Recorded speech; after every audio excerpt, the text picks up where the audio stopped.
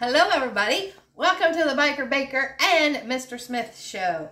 We are doing strawberry rhubarb crumble today. Myself, I have never eaten rhubarb. Billy has, I have not. My mom used to use it, make it, grow it, all that good stuff, but I had never tasted it. So, this is going to be a first for me all the way around.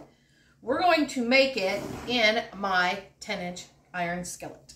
I already got it greased up, put some oil in there, which it's seasoned good anyway, but I always like to start with a little bit of oil. So, we've got 2 cups of strawberries. You can use fresh, you can use frozen. I'm using frozen.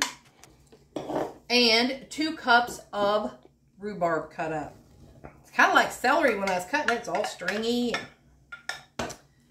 Billy tasted it. He's like, I don't remember it tasting like that, but you know, when you're a kid, things taste a little different. It was more sour when I was a kid. And things happen. And I just eat it raw. So. Yeah, he just took a big old chunk out of it. All right, so a 1/2 cup of white sugar going in. Ooh. 1/8 teaspoon of salt. Bam! I don't know what 1/8 is, but close enough. It's not very much. And cornstarch, 1½ tablespoons. So let's see what we can get. There's 1 tablespoon.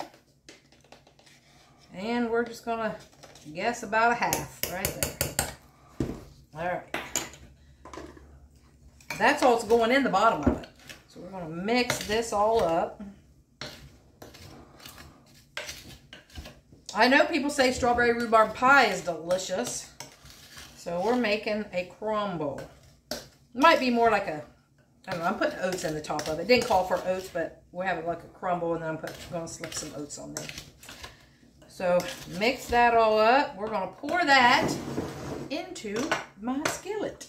And we got it set at 375 degrees.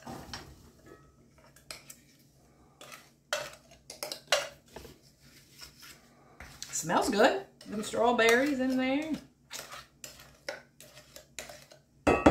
All right, that's that part of it. So no liquid or nothing in it? Them it makes its own, don't it? It will make its own liquid. All right, so now we're going for the topping.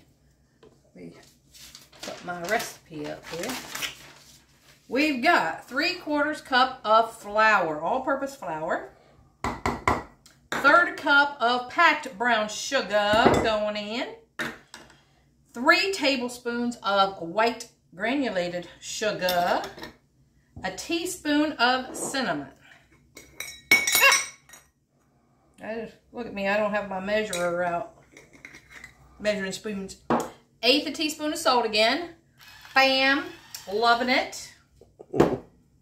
And 6 tablespoons of cold butter.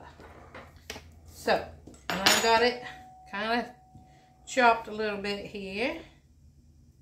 Let's mix some of this up. Get her all mixed up first. We'll have to use our hands to get that butter all chopped up in there. Guys, can you tell she loves her new salt and pepper shakers? Like I said, I've got carpal tunnel on this right hand. I get shoots of electricity, it feels like, all the way through it, and I don't even have a thumb, it feels like sometimes. I can't open my pop. I have to have Billy open my pop. She's very thankful for the gift. Yes, I am. So am I. I like using it as well.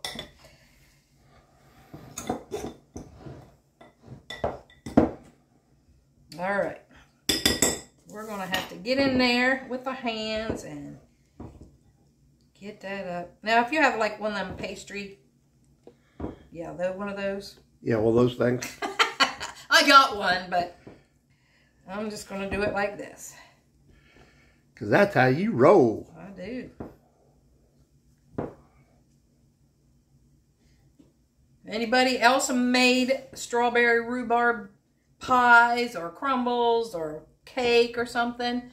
Let me know how you like it. I've always heard people say that it's so good. I have not heard anybody say it wasn't, but it's just something I never thought I'd try. But hey, we're going crazy today. It's like, I want to try something different.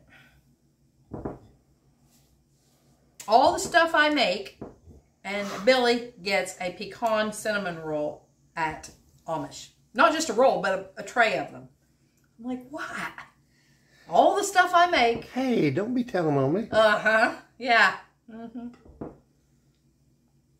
Because you guys know he loves him some sweets. That's why he likes me. Yes, it is. I have to beg for it sometimes. Yeah, right. You get it easily. I'm going to pour in some oats, too. Just because I can. I don't know how much. That was probably about a quarter cup, maybe. And then we're just going to sprinkle this on top of this mixture. Well, that seems pretty simple. It is so simple. And at a 375 degree oven. And you can make this in a 9x9 or 8x8 pan. It smells so good, though. So no crust or nothing. It just, wow. It's a crumble. It's not a pie. Mm-hmm. I see this. It's like a cobbler or something. Look at all this topping. Wow. That's a lot of topping. That crunch of the topping's what I like, though. I know. You'll like that. With all that butter in there, that ought to make it good. All right, guys. Just like that. We're going in the oven. And I'll let you know how long it takes and show you when it comes out. Be right back. All right, guys. The strawberry rhubarb crumble was in the oven for exactly 45 minutes. All right. Here's what we got. There's what the bottom is. It smells so good up in here, guys. Mm. It doesn't it? Yeah. So I'm kind of turning it upside down so we can see the bottom too. A little bit on the top. All right. We're going to give this a try. I said I've never had strawberry rhubarb before. And I got a little dab of ice cream because this baby's hot. Look at that steam coming off It there. just came out of the oven. So at 375, this is what you get. What do you call a fake noodle? What do you call fake You noodle? don't know? An impasta. Ha, Oh, well, I had to. Mama got jokes. Not dad jokes. Mom jokes. Maybe a lot of jokes because I'm kind of putting off tasting this. But I know it's going to be good. It smells delicious. My mom would be proud trying something different. Some rhubarb. Even though it's cooked. And it's got strawberries in it. Mm-hmm. That is good, guys. I never had strawberry rhubarb before. Oh, it's so good. See what you were missing out on? Mm. Oh. It always pays to try something new. I know. I'm learning. I do try stuff new now. Because you never know what might be really delicious. Just because it doesn't sound that good. To me, rhubarb. Yeah. I'm thinking, how can rhubarb be a dessert? But it is. I had somebody tell me that they loved strawberry rhubarb pie. I was like, And they even sell it in the stores. I mean, it is a thing. I bet it's not this good. Probably not, but oh my gosh, guys. Look at me. I'm even taking more than one bite. So good. All right, I'll leave the ingredients in the description box for strawberry rhubarb crumble.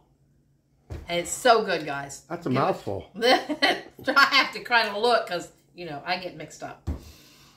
I might make, because I have some more rhubarb left over, so I might do another recipe with rhubarb. Or you can always freeze it and chop it up and freeze it. So I might do that. Vacuum seal it for another one later. But would it be good in soup? Ooh, I don't know. May have to try that. May have to look up to see if we can soup it. All right, guys. So like, comment, share, subscribe, please, and help us grow. You guys are doing a fantastic job. And thanks for watching the Biker Baker and Mr. Smith show. Peace out, guys. Strawberry rhubarb crumble.